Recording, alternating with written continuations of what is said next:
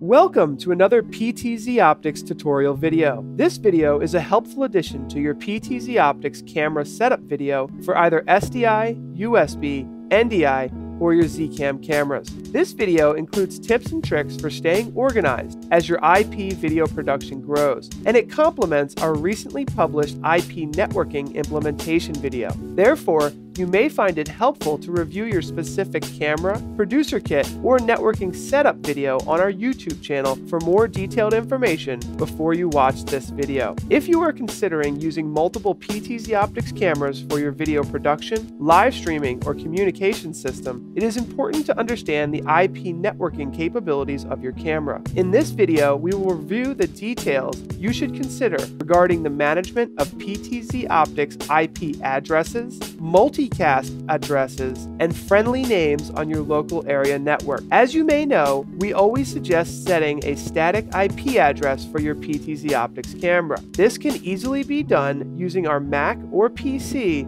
IP address settings tools available for download at ptzoptics.com/downloads. By default, PTZOptics cameras have a static IP address of 192.168.100.88 or .99 depending on your camera model. This default IP address can be referenced on the bottom of your camera. You can access and update this default IP address using your Mac or PC IP address settings tool. You can find a guide for this on our knowledge base at help.ptzoptics.com or detailed inside your specific camera setup video. You can also set up your PTZOptics camera with a DHCP IP address. This will automatically assign an IP address to your camera that's in the range of your unique local area network, assuming your router is enabled with DHCP. You can quickly reveal your camera's IP address at any time using the IR remote control. Once you have set up an IP address for your camera,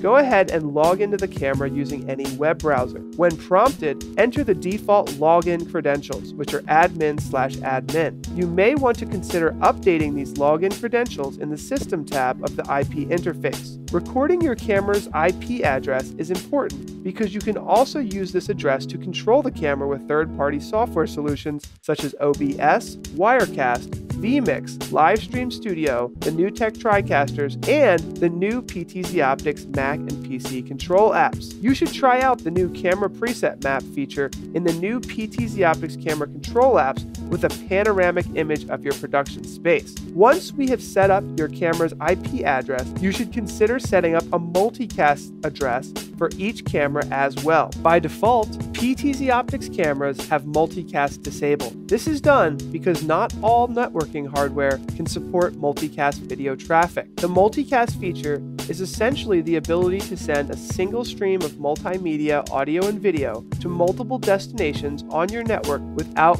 clogging up the network. That means that a single stream of bandwidth, let's say 12 megabits per second, can be sent to a total of 100 devices or more using only 12 megabits of bandwidth per second on your switch. This is very different from unicast, which is how most networks are set up by default. Unicast video traffic will stack up bandwidth on your network for each user accessing a unique video stream. PTZOptics cameras are capable of delivering 2 unicast video streams over your network simultaneously. With multicast enabled, you can deliver more video to more users more efficiently. Note, make sure that your network is set up to handle multicast traffic before enabling this feature. To use multicast, each PTZOptics camera should have a unique multicast address. You can assign a multicast address in the network area of your camera's IP interface. Once you've determined a unique multicast address for the camera, you can turn multicast on. You can turn multicast on by clicking the on radio button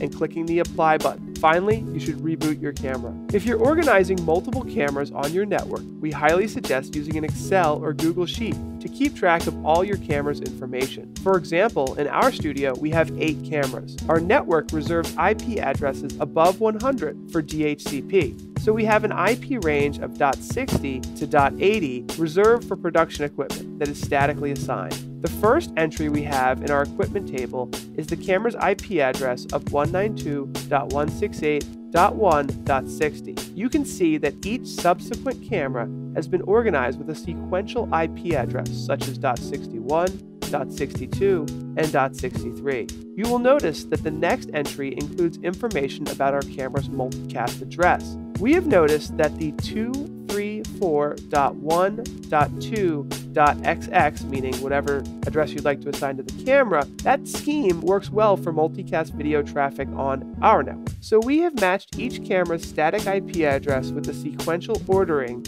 with multicast camera addresses starting with 234.1.2.60 and so forth. If you have any questions about IP and multicast networking, consider reading through our knowledge base articles or posting a question in our online forums at help.ptzoptics.com. As of February 2019, you can find multiple articles outlining setups for both Ubiquiti and TP-Link networking hardware configurations. Once we've organized our camera's IP addresses and multicast addresses, we will fill in some additional information about the camera model and the device ID. The device ID is also known as the friendly name. This friendly name is important for use with the NewTek NDI. For example, the friendly name will pull through as the camera's source name in the NewTek NDI Studio Monitor or your favorite video production software, such as vMix, Wirecast, Livestream Studio, or the NewTek TriCaster. Now that our cameras are well organized, we also suggest labeling each camera with a label maker. As you can see, we label each camera with their friendly name and the last portion of their static IP address.